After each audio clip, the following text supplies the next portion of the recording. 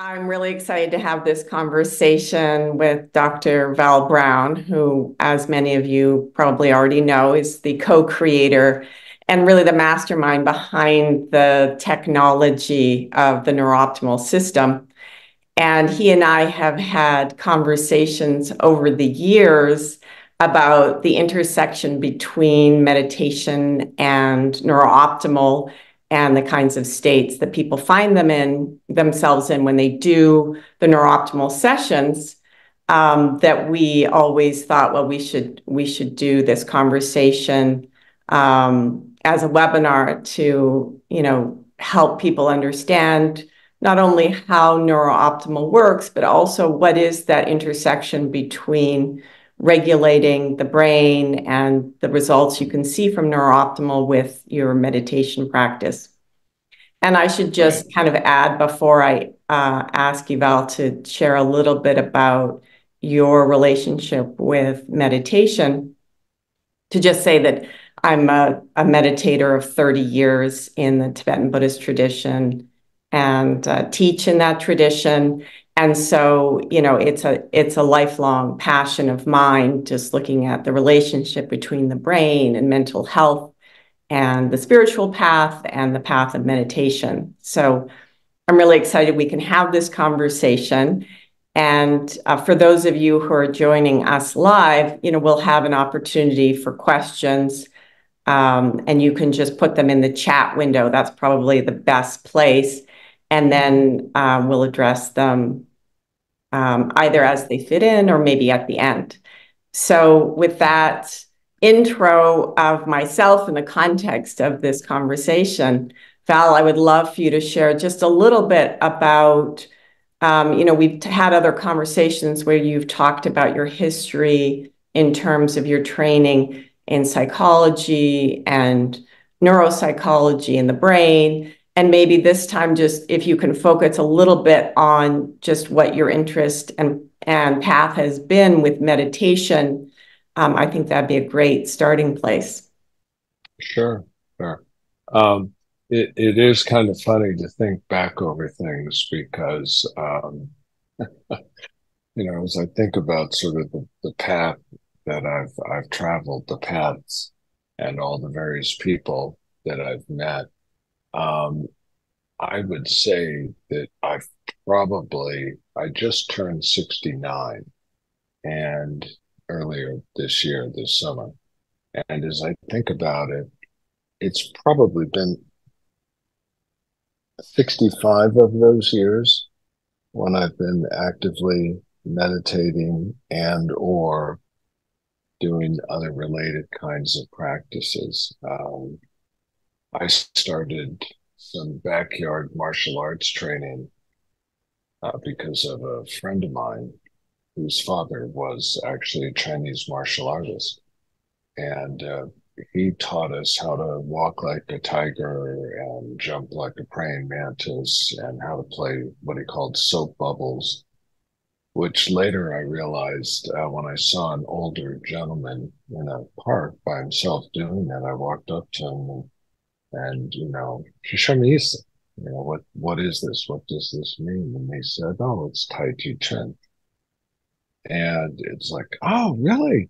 Because when I was going to no longer see that friend really because they moved and blah blah blah, the father had said, no, never forget how to chase soap bubbles or walk like tigers or jump like praying mantises. Someday you'll find a use for it. And so it's funny to say, but all of this has really been a lifelong passion and mission and commitment for me. So there you So go. the seeds of mindfulness were planted early in your childhood. Yes, yes, that's certainly a good way to put it. Yes. Whether anything else has come forth from that, who knows? That's not my Right. place to judge. Right. Yeah, And it's also been funny because I've had a very odd relationship to more formalized practice, and I think that's part of what's fun for me among many other things, of you and I talking at times, because I know you're very connected into the Tibetan Buddhist community, and that's really wonderful. It absolutely is. I'm much more like the wandering Taoist or the the barbarian from the south, sort of stuff in the history where um, I haven't really had like a dedicated home, if I can put it that way. Instead, I sort of float in and out of places, and that always makes it's a very different perspective, I think. But there we are. And so when you were getting interested in mental health and in the brain and the connection Mhm. between the brain and mental health, what did you, if anything, kind of uncover about how the brain functions and particularly what the brain is like and experiences like when the brain is functioning at its best? That Mhm. kind of you understand as kind of intersecting with the qualities of what people are trying to accomplish in meditation practice. Or maybe a more simple way of putting is when did you have those kind of aha moments when you were studying kind of healthy brain functioning that made you go, oh, this is interesting. This reminds me of martial arts or the mindfulness kind Mhm. of practices that I've Mhm. been connected with. Well, the thing that stood out for me, um, sort of all along, it formalized for me, or crystallized would be a better term, over time.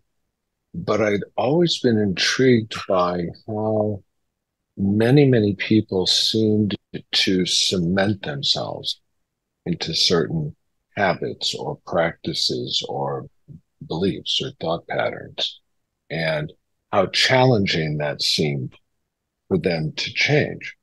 And it was kind of like, but change is the basis of everything. There's nothing that doesn't change. So why would you presume that stasis, that staying the same in any fashion, is something preferred? That just doesn't make sense. Nothing stays the same. And so, in that sense, I sort of developed almost an aversion, if you will. That's a little too strong, particularly in a Buddhist context, but it was almost an aversion to anything that talked about state, because it's kind of like there aren't discrete states. We're always transitioning. It's always Bardo is another way to think about it. If I can borrow that term.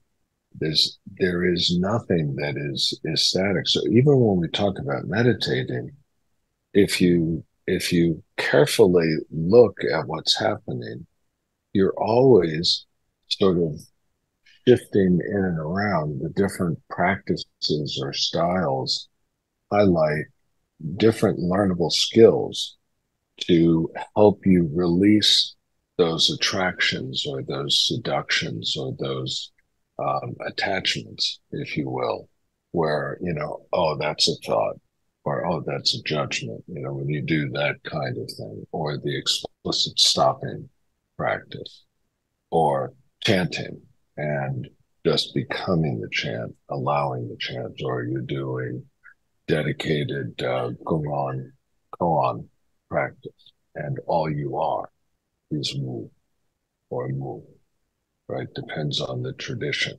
Or you're focusing very much on drawing, seeing the mantra, seeing the mandala, seeing the yantra, seeing whatever that visualization is, right?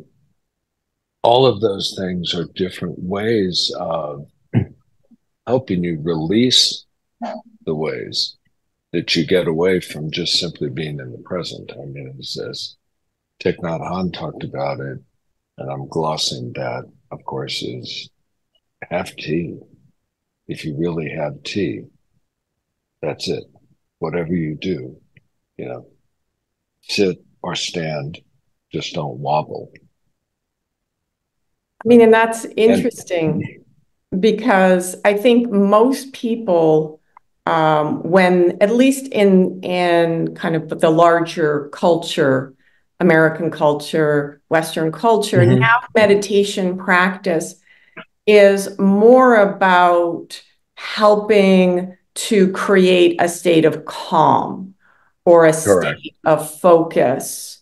And Hmm. for example, like, the Muse headband, which Sure. is used, is marketed as like a meditation aid, right? I'm just Right. bringing this up in part because you're saying that you started to notice, that state or the rigidity of wanting state or the brain being in rigid states, right? So we know that Hmm. anxiety, major depression, right? Those are rigid patterns, Hmm. right? And Hmm. produce this symptom Hmm. that we call Right. depression. So it's Right. interesting to think about, and maybe we could talk a little bit about, understandably, people don't want to be in that fight, flight, freeze energy, Of right? course. Right. They don't Right. want to be Hmm. stuck there. And so conversely, they think, oh, well, I want a state of calm. I want to be calm instead of, yes. Right, exactly. Yeah. And have an idea of something that's kind of a pattern, but that's an enjoyable one, or like, good feeling, or a state of Right. calm, or a state of focus. So, I'm bringing it up now because it's a really interesting difference, first of all, between thinking about meditation as a mental health tool, which I think Sure. most people these days are coming from that point of view, and there's absolutely nothing wrong with that, Hmm. versus maybe what we'll categorize as spiritual meditation, which is really about transcending, the patterns, the larger patterns that Hmm. create kind of more fundamental confusion or more fundamental suffering, we could say, just to keep it vague for a minute. And so, Right. maybe just going back to the design of NeuroOptimal, right? And talking Sure. about how NeuroOptimal is designed and how you think about kind of the potential transformation that can happen for the brain using NeuroOptimal regarding this Hmm. kind of idea of creating a better state, like we'll say.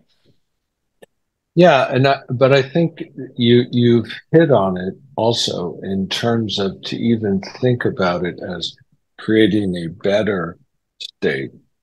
There's a whole bunch of judgment involved in that. You know, I used to do a presentation which was kind of helping people detangle the concept of peak performance. Because, you look at somebody like Michael Jordan, and here I am dating myself by pulling him out, but, whomever you want to choose, and you look at the peak, it's the mountain peak, right? Well, no one can live there. You can't, Domino's is all around the world, but you can't get them to deliver to the peak of the mountain. It just doesn't work. You can't stay there.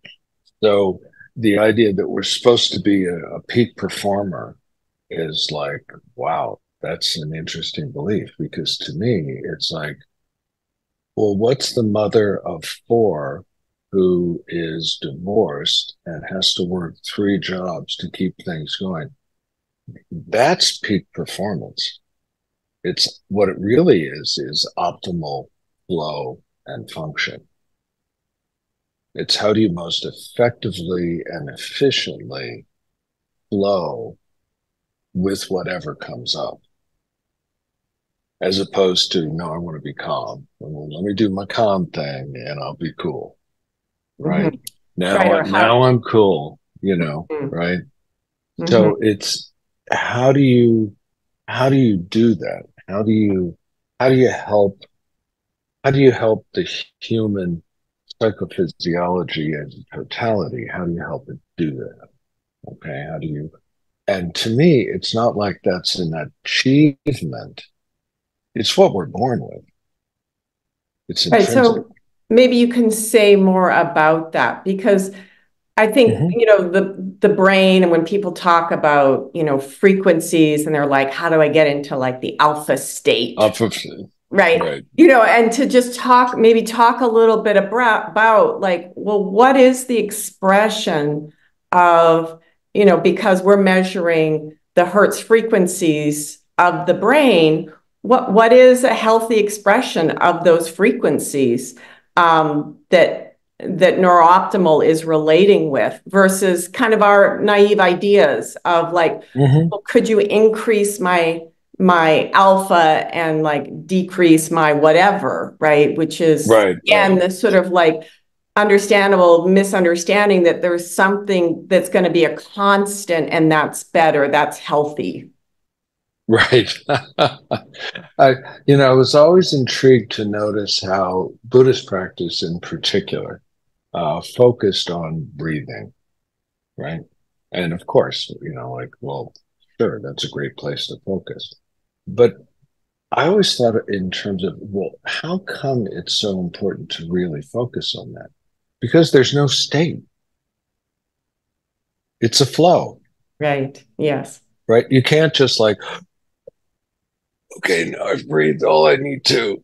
Good, I'm done. I can just stay here. No, you can't. The whole point is if you follow your breath, sort of that suggestion or that approach, right? What you're following is the flow of living. And I don't even want to say the flow of life because that makes life a thing out there. It's your living, it's your evolving now, it's your now. Everything beyond now is illusion, past, future, it's illusion. And the question is, how do you maintain what doesn't exist in a way that constrains you so badly? That's really what's going on, I would say. And it's I'm saying this very succinctly so it can be easily misunderstood, but that's what's going on when one is anxious. You're anticipating all the things that can go wrong that haven't happened yet, and you're anticipating them not from the point of view of, oh, okay, if this happens, here's what I can do, or well, if that happens, then here's this other option. Well, no, I don't know how to handle this third thing. Okay, let me go ask, George or Joan, who knows how to, right? It's like, oh my God, this is what might happen. God, won't that be terrible? And I don't know that I can do it. Oh, it'll be overwhelming to be terrible. That takes enormous amounts of effort to do. It depletes enormous amounts of energetic uh, resource to do that. It's hard on the anatomy, let's put it that way, you know and yet everybody has this belief that somehow it kind of just happens to them. And so Well, what what's happening? Yeah, go so go what ahead. is happening? So going back to what neurooptimal is attempting to encourage the Hmm. brain to do differently. Hmm. What given that, let's use that example, right, of the person Sure. who's anxious, their mind is always ruminating, looking at the Hmm. future problem, reinforcing that. And so bringing in neurooptimal to that system, what's it attempting to do? Instead of trying to move you to a different state, okay, and muse a number of them, this is sort of the basic premise, right? You're upset or you're whatever, unfocused. Here, we'll move you to a different state. We'll entrain you. You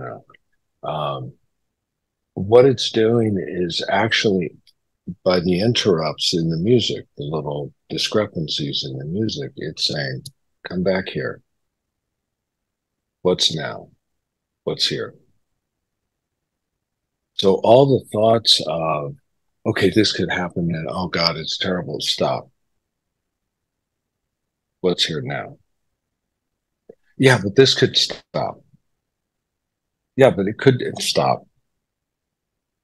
It's a very gentle, I say it too abruptly, Mm-hmm. and and most of your listeners probably know, it's such a small thing in the background, but I always loved Thich Nhat Hanh would say, well, no, we don't talk about striking the bell. We invite the bell to sound. So the interrupts are invitations to return to the present. And That's all they are. would the That's it. brain want to do that? Right. So that's Because it's all because the present is the only thing that is. It's the only place to do anything. All the rest is illusion. Yes, I had terrible experiences growing up, and or I had wonderful experiences, or whatever, right? That's all past. What matters is now. Yeah, but I learned all these things. Yes, you did. I get that. Now what are you going to do? Here you are. What so matters what is I'm now. hearing is that the basic design of the brain's function is that it does operate in the present. Yes, but it And operates, it has lived memories of what worked so it could get here. mhm. And So because the how, primary commitment is survival, right. all the brain is doing is, okay, hey, it used to work. Let's just keep doing it. It worked well enough. I used to try to be as playful as one can about such a catastrophic event is to say, if you had been on Titanic and you had survived, you'd probably never forget the concept of lifeboat. But that doesn't mean you have to drag one around with you the rest of your life. It's like, okay, I get it. You were there. This is what happened. This is how you survived. Got it. And if you hadn't survived, we wouldn't be talking right now. So you survived. You're a trauma survivor. Is a much more helpful, useful, I think, appropriate way of talking instead of you're a trauma victim. And so if I'm understanding you, you're Mm-hmm. basically saying that the brain gets habituated Mm-hmm. to patterns, um, Yes. dragging the boat around, but that Right. ultimately it does want and knows to utilize present moment information. Yeah, because it's more efficient and effective. Because it's also all about maximizing the resource that's available, maximizing the use of it. You know, you what happens in like Parkinson's and how the walking deteriorates from the outside. We look at it and we say, oh, they have a real hard time, you know, moving around. Well, what happens is the movements become stereotypical. The sensitivity of the foot moving and feeling the contours of the environment and that changing what goes on in the various aspects of the dynamical muscle group of the ankle and the lower leg and the knee and the upper leg and the hip and the body and having all of that fluidly move, the brain can't sustain that anymore. And so it reverts to something very stereotypical, which works. The other, it is too complex. It's too nuanced. It's no longer possible to integrate. The brain remembers what worked, and it will do that unless it is in the present and says, oh, I have other options. I have a different option. There's a different possibility. So you're afraid of public speaking, and suddenly you get called right then in the moment to go out, and there's 1,000 people in the audience, And when you go out you're at the podium and you're like, you can stay in your head, or you can notice, for instance, oh, there's a glass of water here. You decide, I know how to drink water. And come back to the president and go, hi, everybody. I just had a moment there. I hope you don't mind, or whatever you do, right? Mhm. But it, in the moment, in the present, is the only place you can take any action. Right. So But the giving. brain is programmed to survive. So it's going to Mhm. bring up the old stuff that worked. Doesn't matter you didn't like it. Doesn't matter you didn't feel good or it's going to feel terrible now. It worked. One of the interesting observations I've made from, personally using the system for a long time now is that when I train and witness this in many others, when they do regular neurooptimal sessions, that kind of, I'll call it a happy place, because just to kind of Right. give it a Sure. designation, right? Where Right. the brain, and this is, part of the brain we don't control. I'm not saying I want to get Mhm. to X, right? It's really more No. observing what shifts. And Yep. what I observe is that it's very similar to um, the zone that we talk about in mindfulness awareness meditation practice. And that is that we want to be able to have an experience of awareness of the present without getting too elated or too Yes. lethargic, which is very Yes. interesting because in the stress response patterning, right, we could talk about that as the hyper arousal, right, the fight flight Sure. energy, or the hypo arousal, the Hmm. depressive kind of pattern of the stress Right. response. And that the regulated kind of space in between has very similar qualities to what I would call like a good ground for being able to do mindfulness awareness meditation, which is the Hmm. mind is our ability to sustain and direct our attention or our mind in a particular way, right? Which is, Hmm. to use the example of, mindfulness of breath, that Right. we can actually give ourselves the instruction, okay, keep your attention with the in breath and the out breath, just the natural That's right. flow, and our ability to actually sustain that practice becomes Right. much easier when we're doing regular neurooptimal sessions, which I find Right. very interesting to see that, oh, so if we're assuming that neurooptimal helps that brain function better, isn't that Hmm. interesting that it kind of puts us in that good ground zone of actually applying our meditation technique, whatever that is? Um, Yes. And I would say that another way of talking about that is that that sort of central place, if you will, because it is central in where the mind can go and where the body can go, is equanimity. And that's the right. foundation.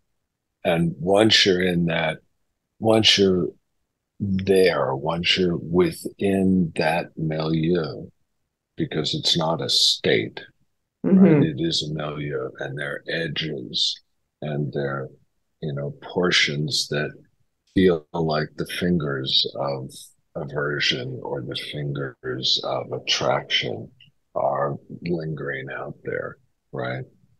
One of the best things I've found over the years is to, if you're not totally alone in a cave someplace, is to look around with compassion with everyone else there and realize that we're all more simply human than otherwise.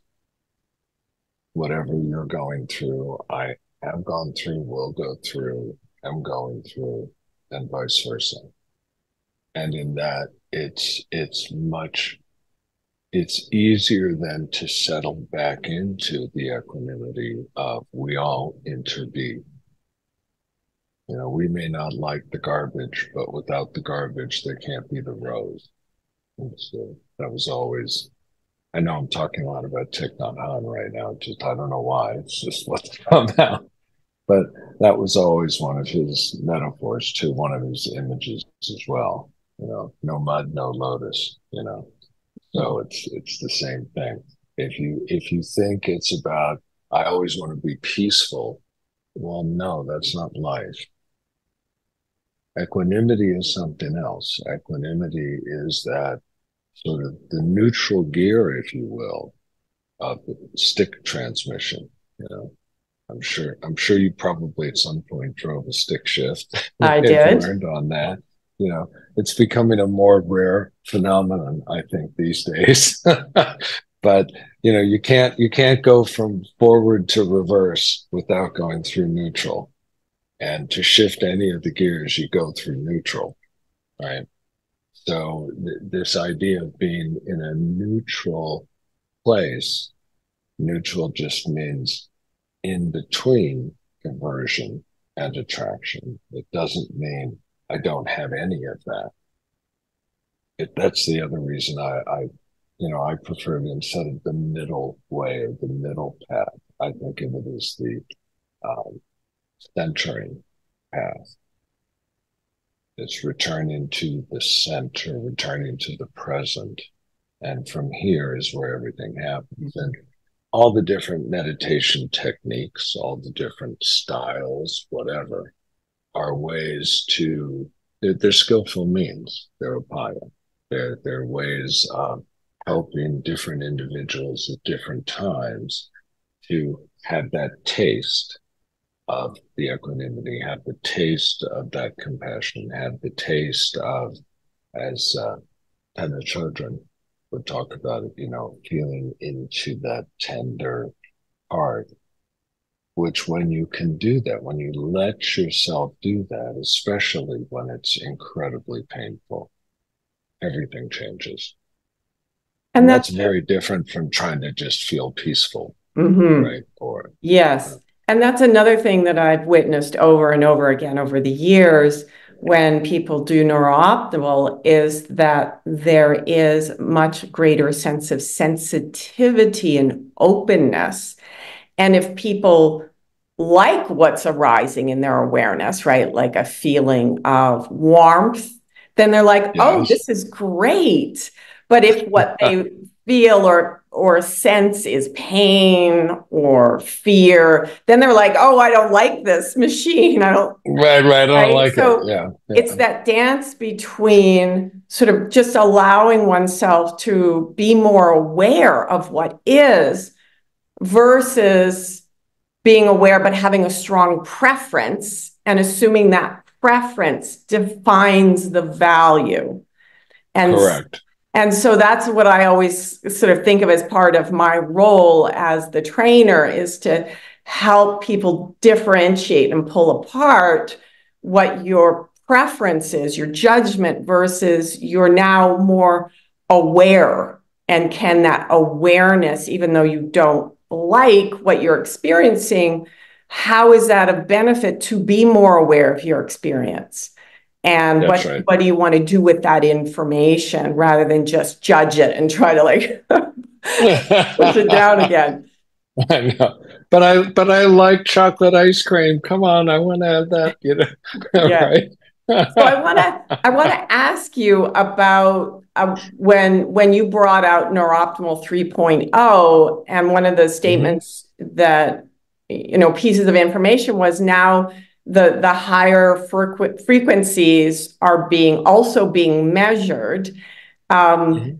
and I was looking at Richie Davidson's research. For those of you who don't know who he is, Right, he's um, a researcher who studies the brain and specifically the brain of meditators and what happens to right, brain function when people are meditators. And specifically, he did MRIs of Tibetan Buddhist monks who have spent, decades meditating.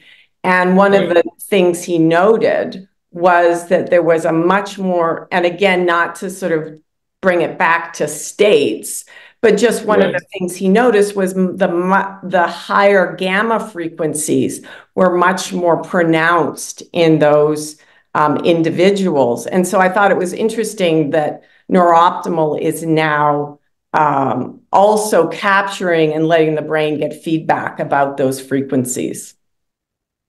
Well, it is interesting because a lot of Richie's work has been the MRI, but then the correlate voxel based 256 channel EEG work, right? And trying to localize in terms of frequencies, as you kind of indicated here, but also in terms of location. And so, yes, the higher quote gamma frequencies, higher just meaning faster. And although people have sort of the sense of, oh, higher is better, you know. Right. So, but no, not really. But okay, I get the metaphor. Um, but the thing that always intrigued me, and this is not a comment about Richie or any other person, but at the same time that the gloss on sort of the gamma and the lateralization even of the gamma activation for those meditators was mentioned. What was not mentioned was the work that Linneman had been doing at sort of the same kind of time with the corresponding contralateral activation that was at a significantly slower frequency, but was still critical in the balance of this. It wasn't that there was this singular sort of focal frequency region, and if you just hummed at that, then wow, you could levitate or whatever. It's a very different, it's a comprehensive, fully integrated perspective.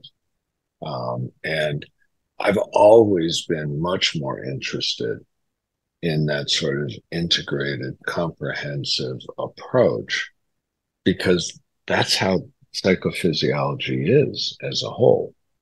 You know, that's it, and it's built on negative feedback loops.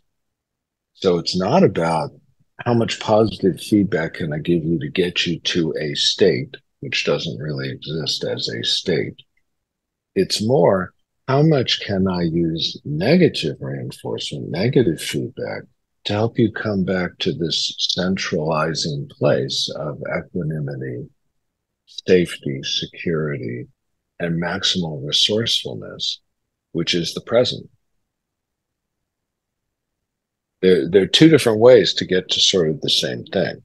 And, you know, my sort of sense after having been on this trajectory in various guises, if you will, for basically my whole life, is that those are two different approaches which can dance together very, very well. There's nothing wrong with, okay, let's do some state training right now, you know, or let's do some real good compassion karuna practice, or let's do some yoga nidra. Let's do, or go down the list of various things. Let's visualize, the mandala. Let's work with the yantra. Let's work with the energies. Let's do the chakra balance. They're all different means that, all different ways to climb the mountain, if you will. The only thing I didn't like about that metaphor, there are many ways to climb the mountain, was it still went to like the top of the mountain is better. Right. Right. No, every spot on the mountain is the same. It's Right. the way to think of it. It implies linearity. Yes. And I think that's, there's two things I want to ask you about before we open it up for questions. Is one is to talk about just this aspect of, health is a non-linear process. And so many people think about positive things as moving linearly. So maybe just to speak about that, certainly people on the path of meditation, I just hear this over and over again. People say, well, I stopped meditating. I can't meditate because I can't get my thoughts to stop. right? And then I meditate, and then something happens and I forget, and then and then they perceive that as a bad thing because, again, Right. the assumption is linear is the right way, is the best way. Right. Right. Yeah. It is kind of that belief about um, it's forgetting that change is the basis of everything, impermanence, to use that word, right? So it means I don't care at one level, I don't care what's going on right now or how you feel about it, because it's going to change. It just is. It can't keep going. There's the old jokes about, oh, I know things have to, are going to get really bad. Well, how do you know? Well, because they've been too good for too long. It can't keep going this way, right? But it's very rare that you hear somebody say, I know something, absolutely wonderful is about to happen. Well, how come? Because it's been so terrible for so long. It can't stay this way. You know, it's like, okay, there's an interesting asymmetry there, Um, but yeah, the linear focus, because in the natural world functions kind of in a Newtonian way in many ways. That's true. We can get from A to B faster in various ways. That's true. You can walk, you can ride a horse, you can ride a bike, you can ride a car, you can take an airplane, you can, and okay, so faster is better. No, not necessarily. Not if you know that the journey isn't about the destination. It is about the journey and who you walk it with. So whether it's a walk or a ride in a car or a plane, who are you with and what is it like moments to moment, right? But that's a very different approach where we go to schools and most of the schools teach linearity one way or another, you know. Oh, I got an A. I did better. I want to get A's this time, this semester, instead of just B's. Well, yeah, okay, that's fine. But how much did you really learn? Is the way I would think about it. Because sometimes the biggest learning, as Yoda put it, failure, the best teacher is. Right, Right. right. And I think it's important to note that a healthy, well-functioning brain is not functioning linearly. And No, that, of course not. It can't.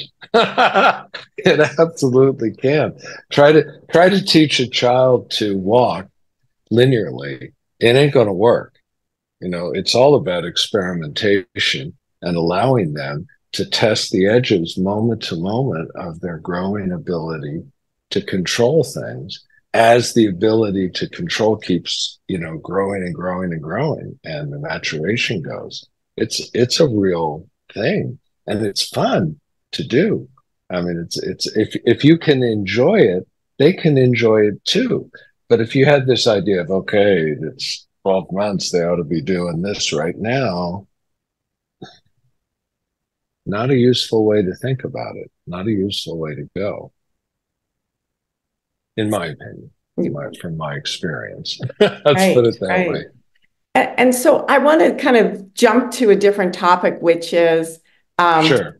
to have you, sorry, the sun keeps coming in, so I have to move my computer. Yes. Is to talk about the intensives that the NeurOptimal community used to do.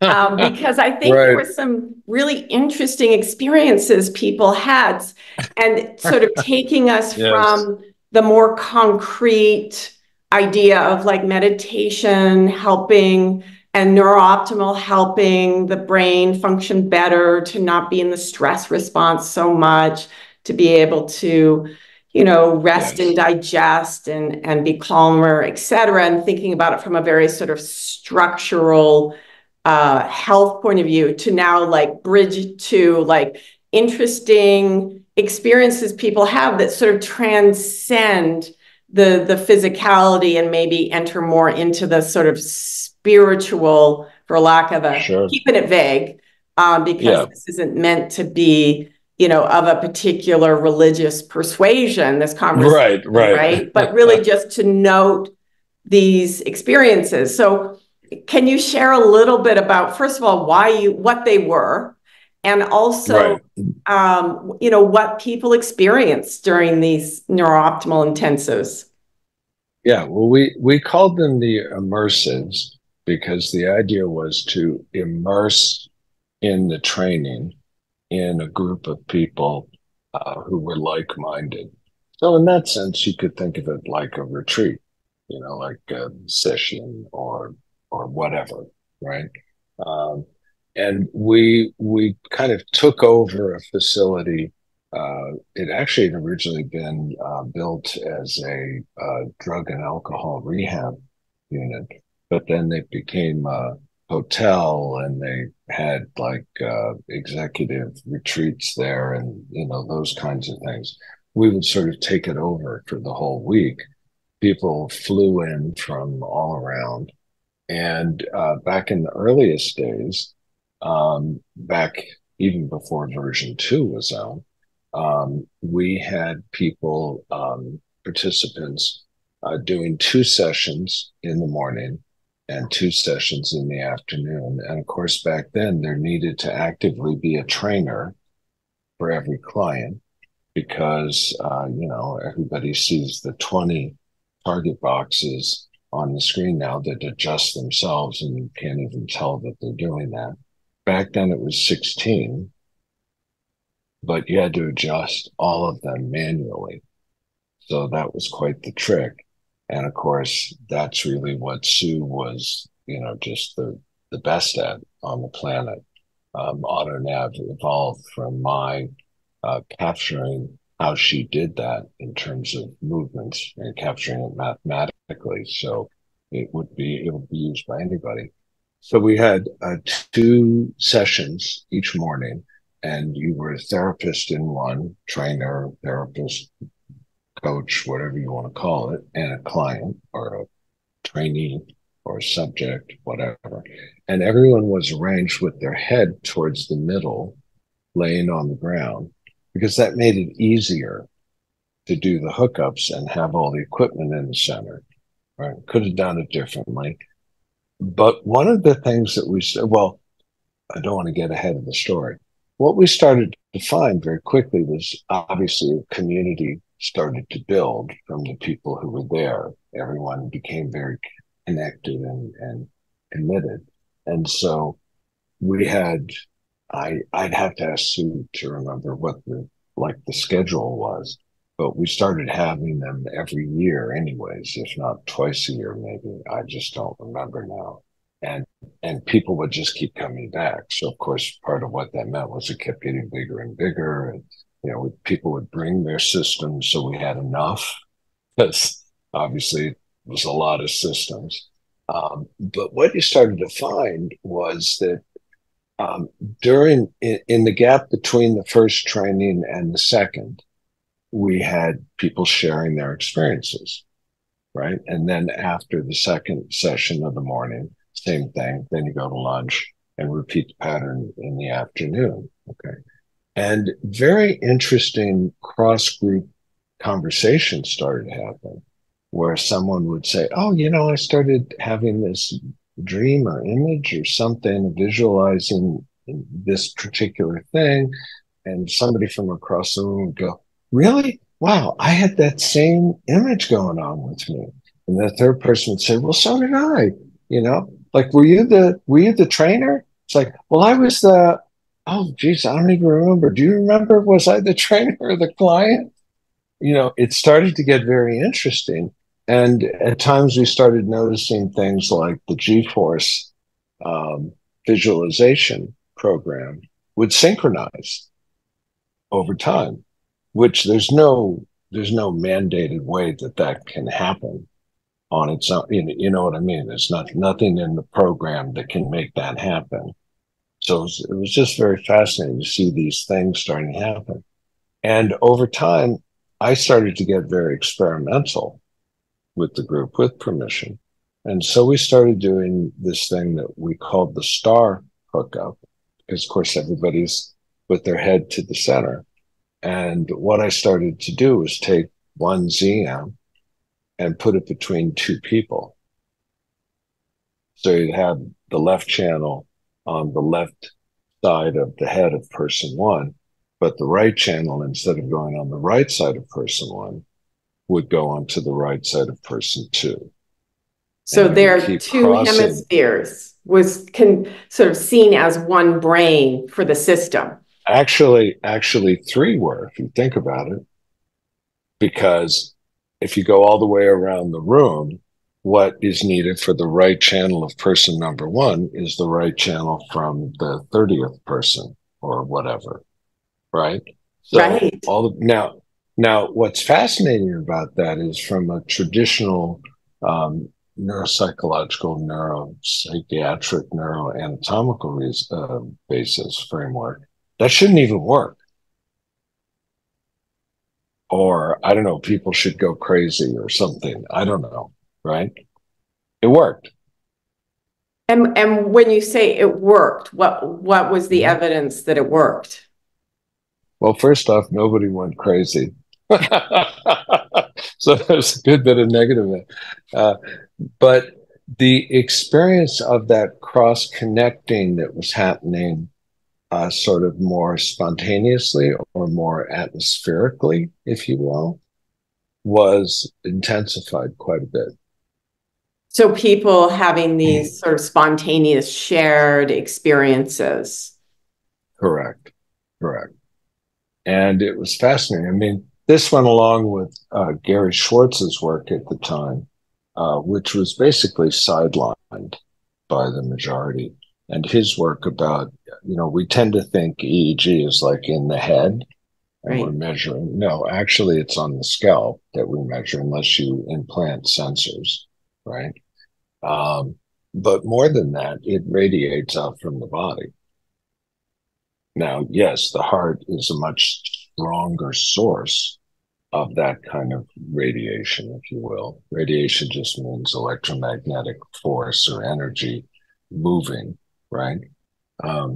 But this is partly why when people come together, particularly if they have a connection, like they're lovers, they're a couple, they're married, whatever, their EEGs will synchronize as they approach each other, unless they're in a fight. That's, if they're in a fight, okay, things can be different. If they're in a fight, meaning disagreement, a real strong, personally, affectively meaningful disagreement. But how do you know that that fight is resolved? Because the synchronization comes back, right? Or starts to. So it gets reflected on the EEG measurement. Of course it does. Yes. And as you walk by, if you're the trainer in the room and you go in the room, you walk by, the EEG, the system will pick that up. Now, a lot of people want to say, oh, well, that's artifact and we ought to just exclude that. It's like, no, that's not artifact. That's reality. We all enter B, we enter R, however you want to say that, and that's one of the ways in which we do. So, people who connect and start talking to each other even a little bit, their physiologies will start to align. The breathing, the posture, if I lean in, preferentially your style may be different, but whatever it is, you might lean in as well. If I lean to the left a little bit, then you might shift a little bit to the left. Of course, there could be contrary styles as well, depending on what we're talking about or what we're doing, right? But those kind of mirrorings happen. And so the star hookup, as we referred to it, was something that we had a lot of fun with. But of course, you start talking about these things too much and people start saying, okay, but when would you do the star? I'm this kind of a person. Wouldn't the star be really good for me? And what about, and it's like, no, just forget it. Just come on back. It's simple. It's easy. You don't have to chase the dragon. Okay, Mm-hmm. let's not get into spiritual materialism. Let's not try to go down those kind of roads. You Right. know, we don't want you to get addicted to the best thing because the best is right now. Mm-hmm. Yeah. Yeah, part of when I first learned about the immersives was at a NeurOptimal conference probably 10 years ago. And the trainer was telling me that Right, he one night he'd had a dream, and then he went to breakfast the next morning and was sitting with a group, and he was telling them his right. dream. And then someone across the table said, "Wait a minute, I had that dream last night." I Um, remember that. Yeah, and I know so exactly who you're talking about. I know the story. And I think it's Yep. interesting for us because we do think of ourselves as being very discrete.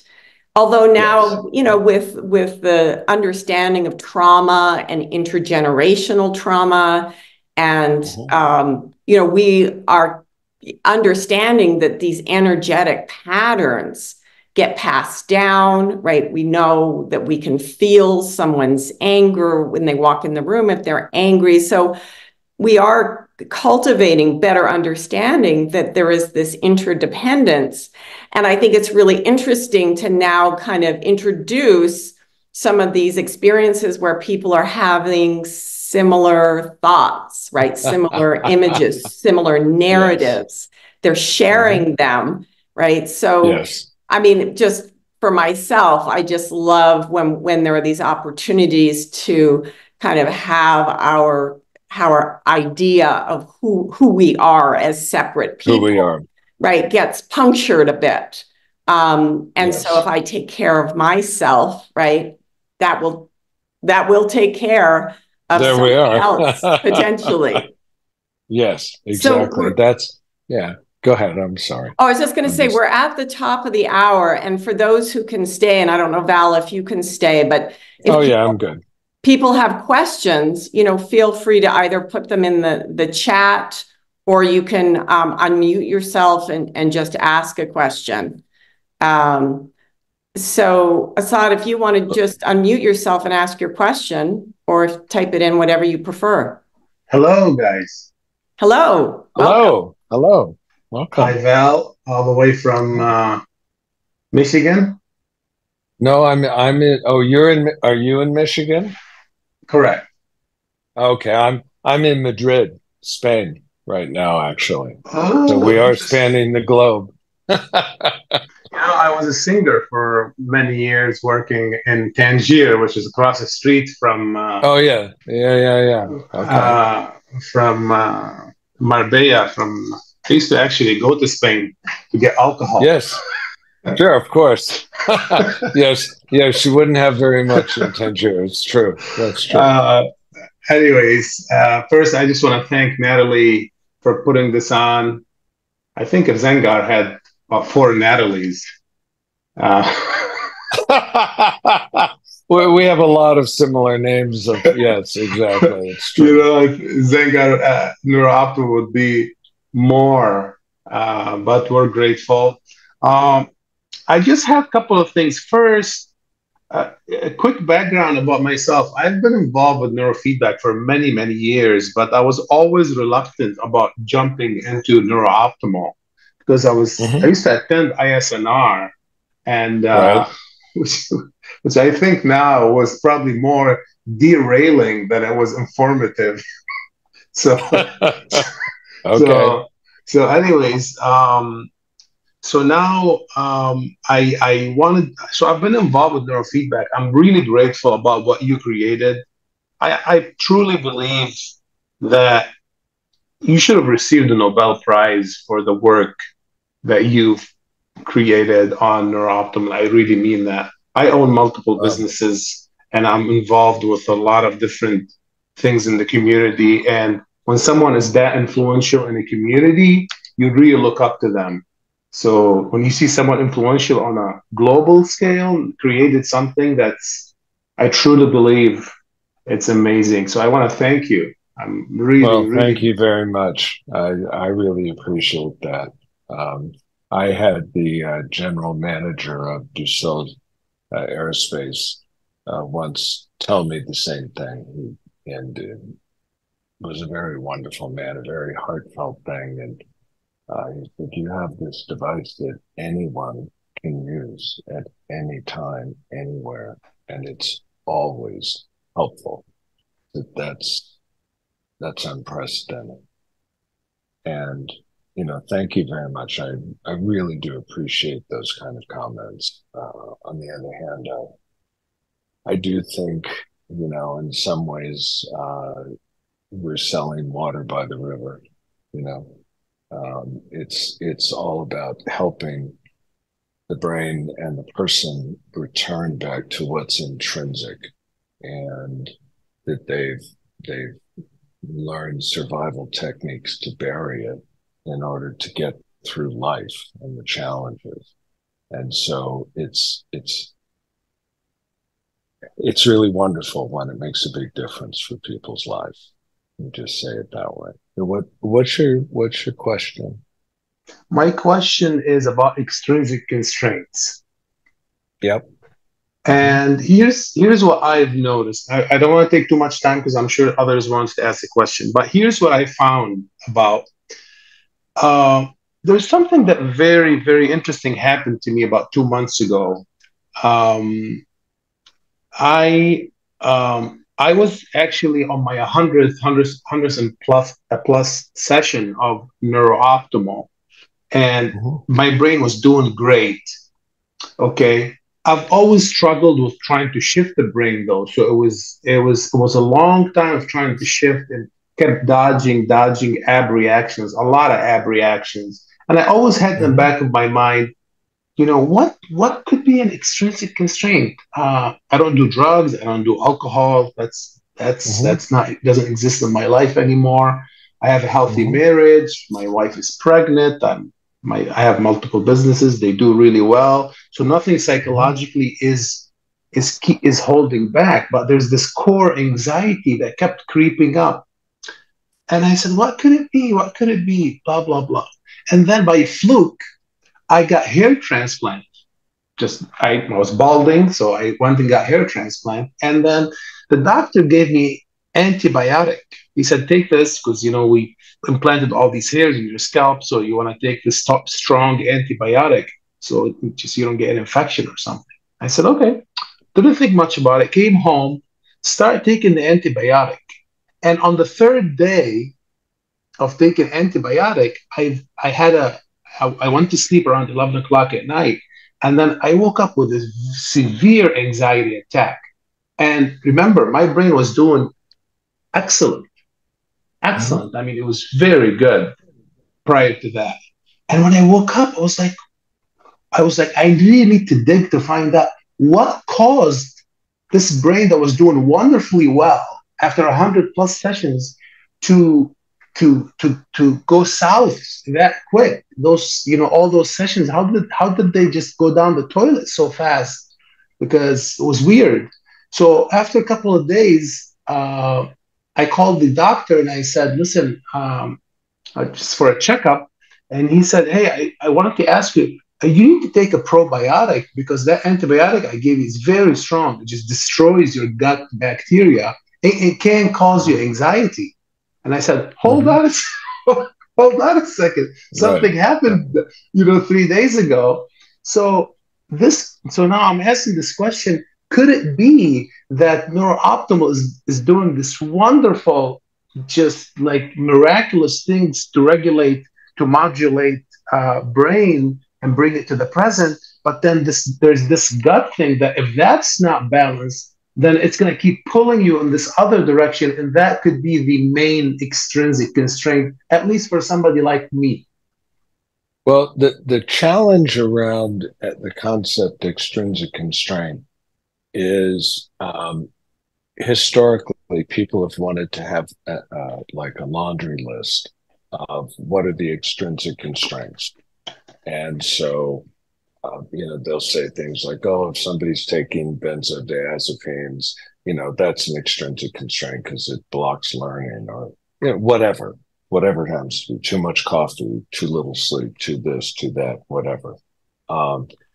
The concept extrinsic constraint actually is very simple. It just means anything outside of the neurofeedback session itself that interferes, diminishes, or somehow dissipates the transformational impact.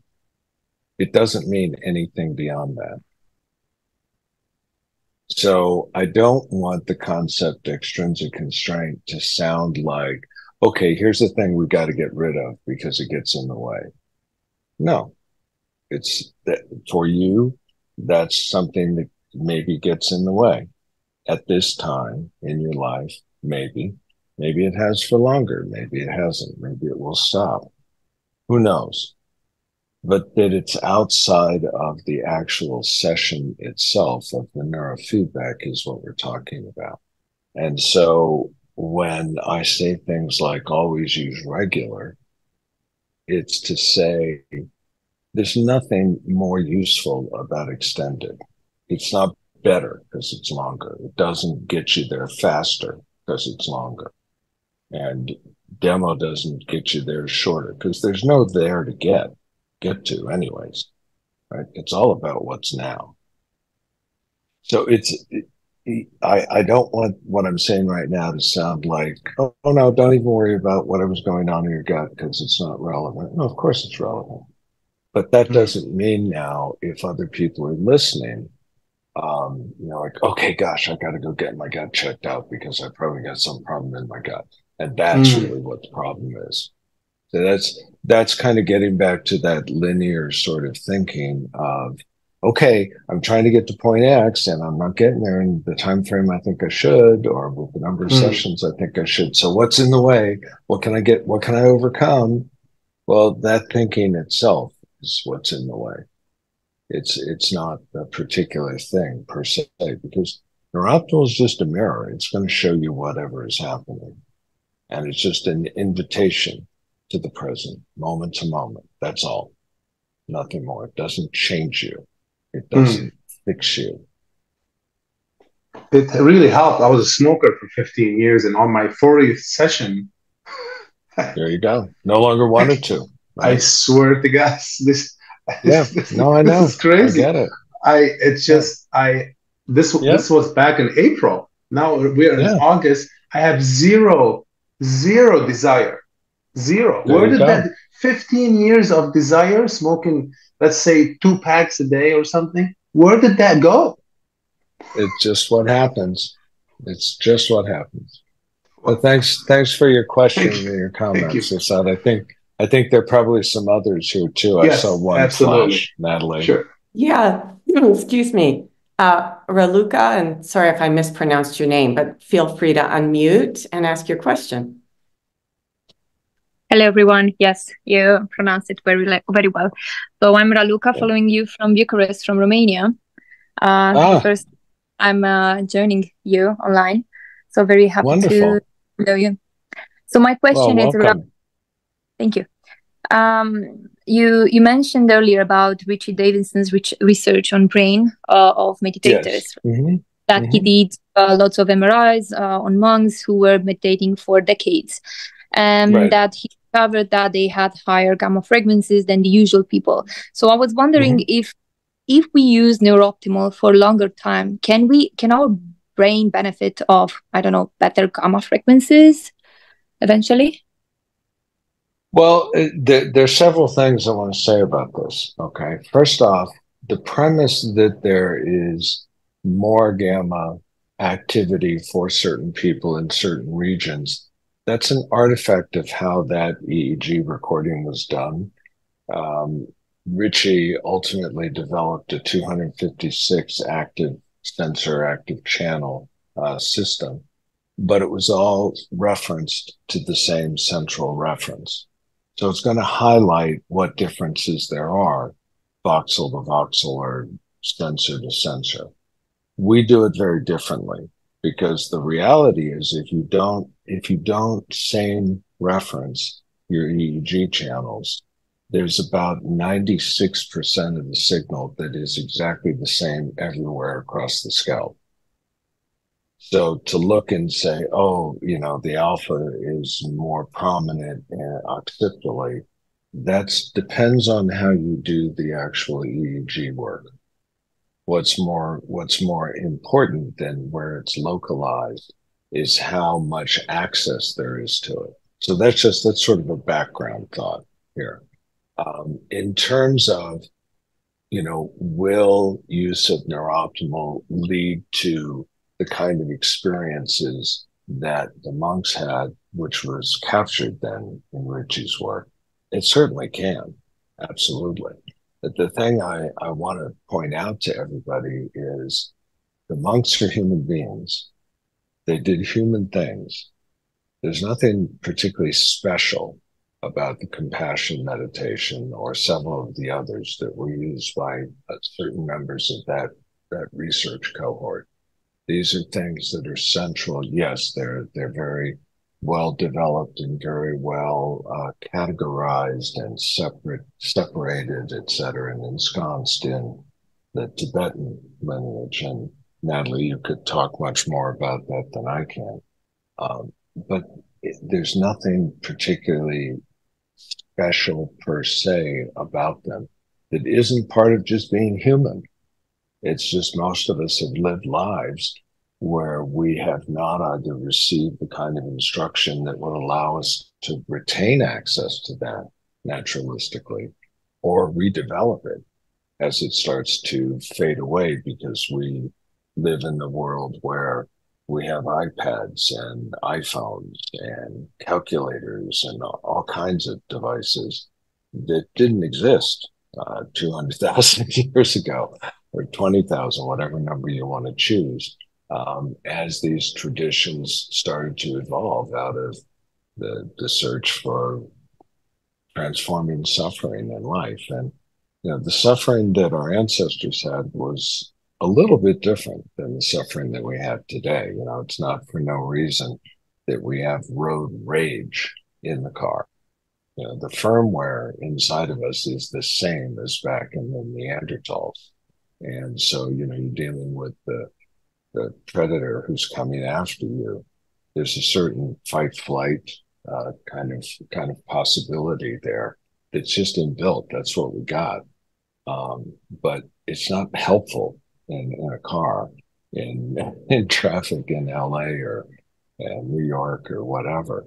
Yeah, you can get very enraged because that was what was necessary, and the firmware takes a long time to change. It'd be really nice if we could just change that. But what practice with NeurOptimal will do, what practice with a lot of things will do, is help you have more access easily to that equanimity space or region. And from there, the access to things like the compassion state or the other forms of, quote, advanced meditation experiences is much easier. It's tough to go from overwhelm and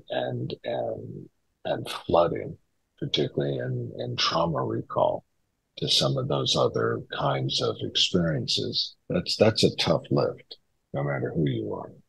So I don't know if that helped, but it's a very good question. The short answer is, yeah, it can help. Okay, let me just cut to that chase. Okay, thank you. And also, so coming back to what NeurOptimal does, right? It always brings you to the present. You said earlier. It always invites you. It invites you. It doesn't bring you. Yeah, it's an invitation. Good. So it invites you to the present moment. Yes.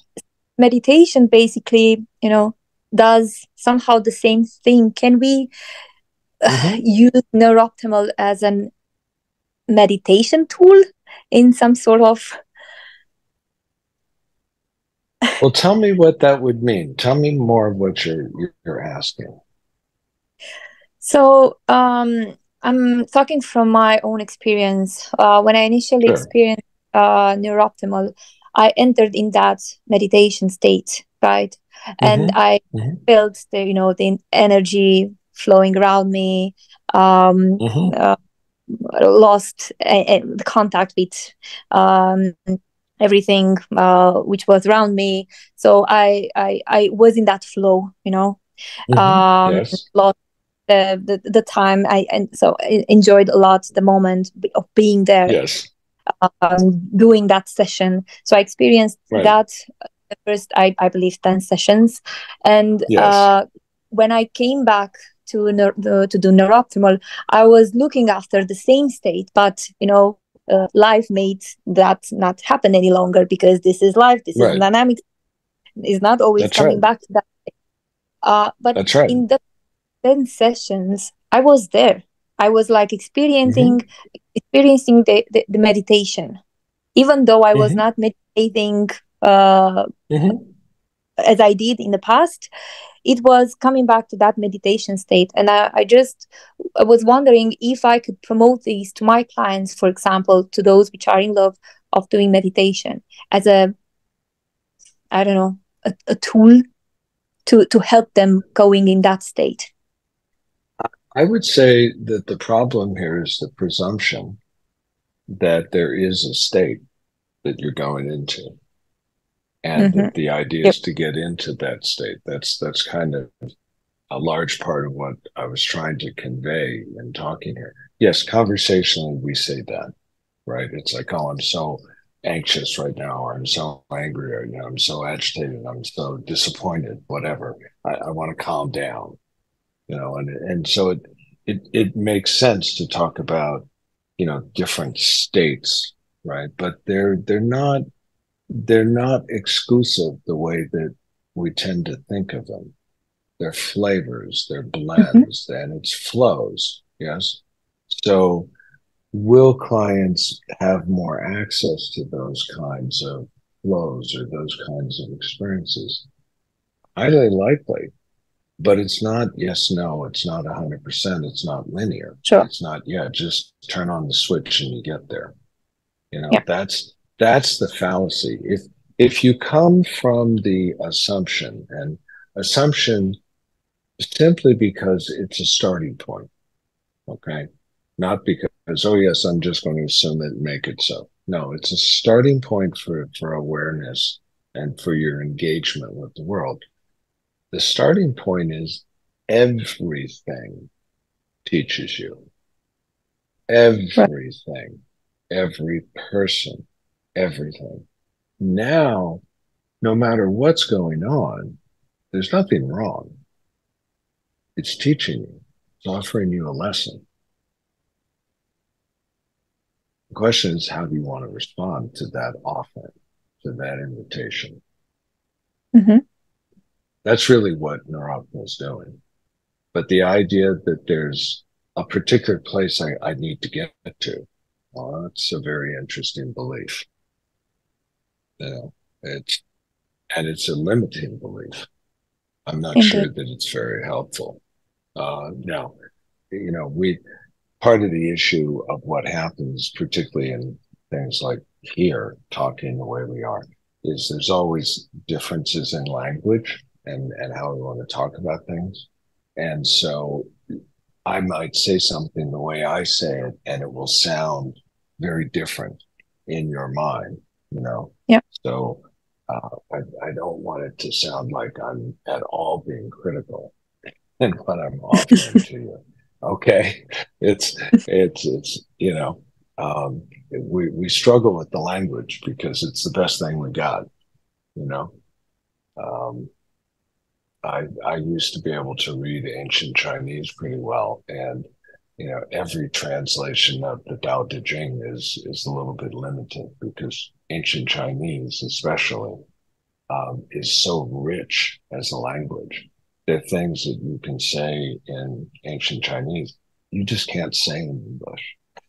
So trying to translate it gets really interesting, and sometimes I think that's a burden we all have in this kind of field, because I do this thing about state, and I don't want to hang on to state so much. Well, okay, fine, that's my thing, right? But to other people, it's like, no, being able to be in that state of calm, man, that's really important to me, because I've been so frazzled my whole life, right? So, at the end of anyway, the day, I hope that helps. Yeah, go ahead. Yeah. it does help. Thanks a lot. Thanks a lot, Val. Okay, good. Wonderful. Thank you, Luca. Any other questions? I know Assad has one more question about music, and certainly we'll get to that. I want to see if there's anybody else who hasn't asked a question who'd like to. And if you do, just unmute yourself and ask your question.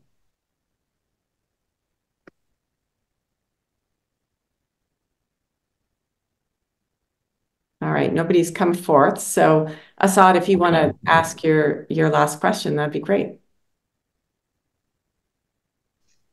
Yes, thank you again, guys. Val, I have this interesting idea about singing, and I wanted to get your opinion on if I could use something similar to the way NeurOptimal works to improve my singing. And when I say singing, I'm talking about pitch quality. So if I'm singing, for example, and if my pitch quality, let's say, is 95%, that's considered really, really good. Right. But the truth is, to get to that very high percentage of pitch quality in your singing, you have to practice. And the biggest issue with practice is you're practicing, but there is no feedback of telling your brain, yep, now your pitch quality is very good, you're spot on. Is there a way, and I'm willing to pay for a programmer to do this, is there a way I could design some kind of software? You know what I would suggest is that you get in touch with David Delaney. Okay, hold on. David Delaney. Yeah. Okay. He's a representative, NeurOptimal representative, and he recently released a book and maybe some other materials that reflects his work. I just lost the word. It's all about singing, but authentic singing. Do you know, Natalie? Do you know what I'm talking about? I do, but I'm not sure what the specific language is that you're looking for. Yeah, that's the thing. It just went right out of my head. But David would be a really good starting point to kind of help you navigate this question.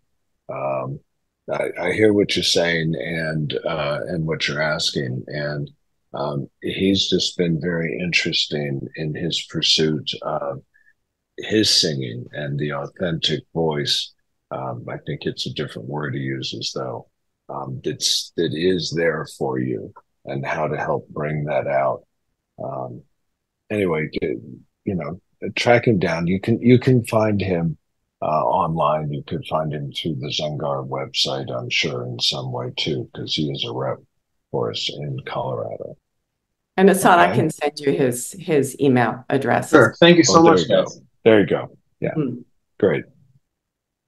Any last questions before we end? Well, that also counts you, Natalie. I mean, you're here as well. You may have a last question. I don't know that I have any, but I always have questions. But I do appreciate you for being here and presenting. And I mean, I think that the one kind of discernment that's coming out from this conversation, and maybe I'll just emphasize it a little bit and then see if you have any final thoughts about it, is that there's a difference between kind of what the unconscious brain can shift to, let's just use the stress response, right? That it can recognize that it's in that habit of that fight flight energy and perceive the present moment as safe, and then shift, and therefore we can experience more calm, better able to just be in the present moment, focused, etc. But then there's this other piece, which is our minds. And where are we trying to get to right? If we're talking about meditation, right? One of the things that's talked about in Buddhism is that you will go as far on your path as you set the intention.